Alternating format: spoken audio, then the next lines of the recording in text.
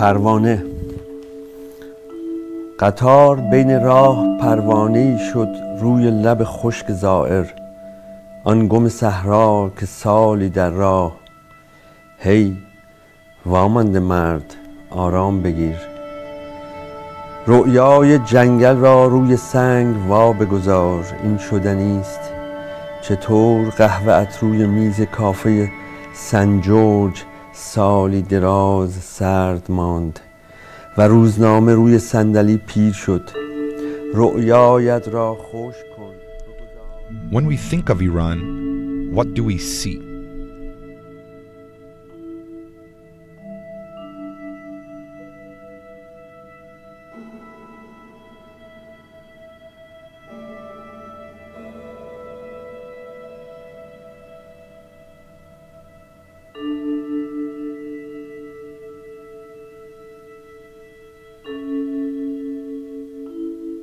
Iran is a closed country.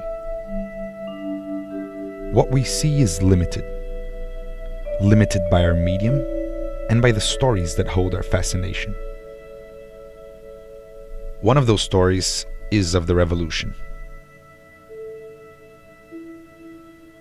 During the revolution, we with another 30 students of the Tehran Faculty of Fine Arts, we established political cartoons workshop. We printed a bunch of posters against the Shah, and since we had this huge bunch of work, we decided to have a show.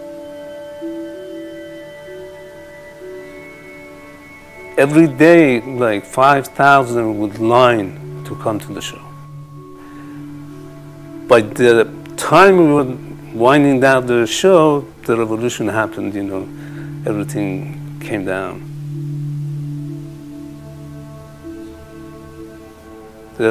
Our workshop was destroyed. Most of the posters were burned. It was a terrible, terrible disappointment. We were thinking that we were working for a better society, much open society. Now we realize we're losing everything.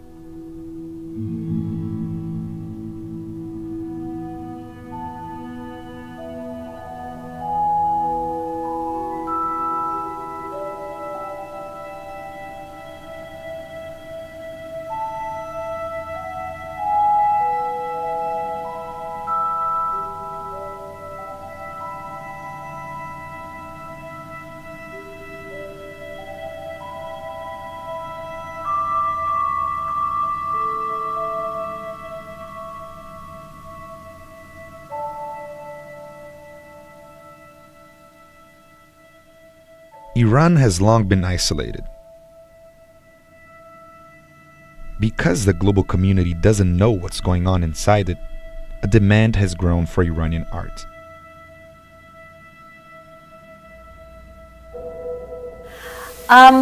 First of all, I've always been aware from the very first moment that I started even painting miniatures. I was like, do I want to be pigeon-cornered to being an Iranian artist?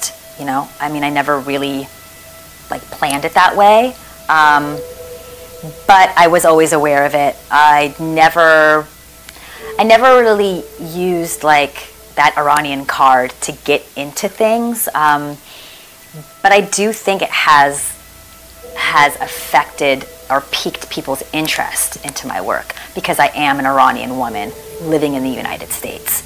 And I use myself in my work, and then there's nudity in the work. I absolutely know for sure that people are very interested because of that. Because again, there's not a lot of Iranian women that are doing that.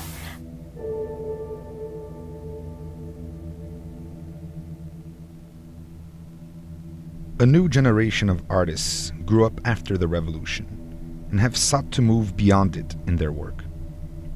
Take graffiti artists like Aysin Saad, whose work addresses themes like economic injustice and homelessness. Shireen Nishat is another famous artist born before the revolution. Her art is known to be political. By living in exile, she's forced to see Iran as we do, from the outside.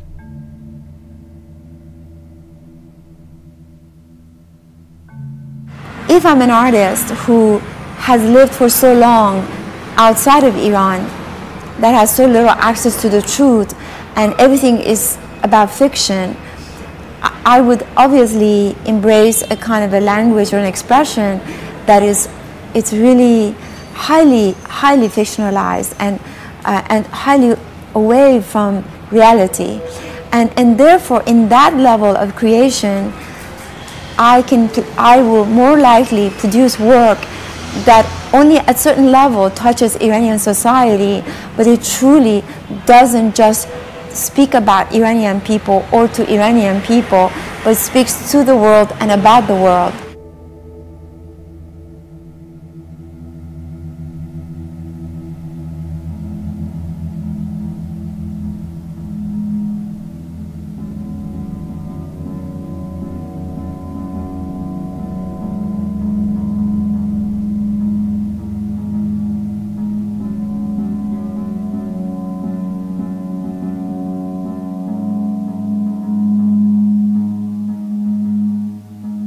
Because Iran has been closed for so many decades, Iranian art was largely overlooked by the international art scene.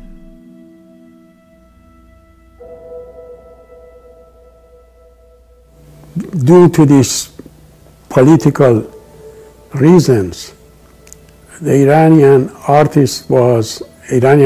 was neglected and was forgotten. Not that Iranian didn't produce art, they did, but they were trapped inside the country, or they were not looked at by the Western world and Western organization. There weren't that much interest, and so it seems that the doors are opening up, and they are starting to realize that there is an art in Iran, and there is a contemporary art, and there is interesting art.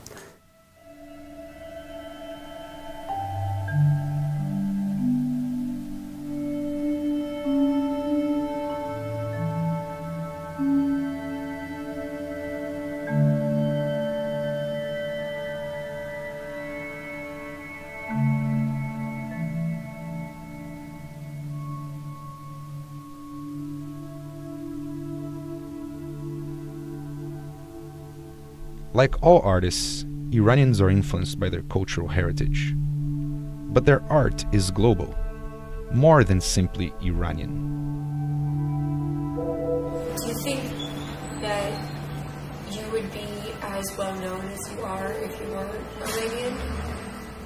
I think the strength of my work is not just because I'm Iranian, the way that it's conceived and is presented and the way it affects people emotionally. I mean, it's almost like saying if William Kentridge is only powerful because he's South African.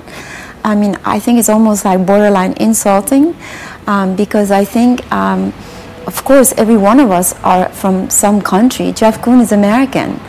Would he have been as well known if he was not American? I mean, I think it's such a benign issue. But for many artists, it's not so benign. Many aren't able to return to Iran, and yet they carry a heavy burden to represent it.